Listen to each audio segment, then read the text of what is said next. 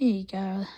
New wrapping update. So these are for Steph. I actually forgot I bought this for her because she has yet to see the movie at once too.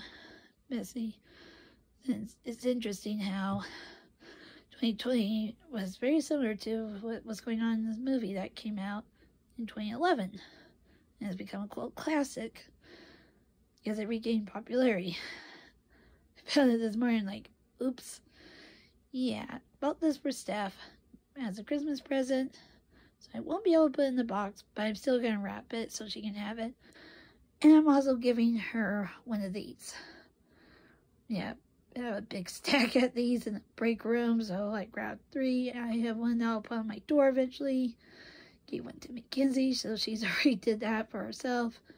And I'll roll this one up and wrap it for Steffi. She hasn't seen the movie yet. She's a bit behind on her Marvel, but maybe this will give her the encouragement she needs to see it.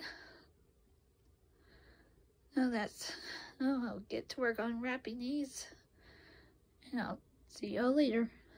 Bye for now.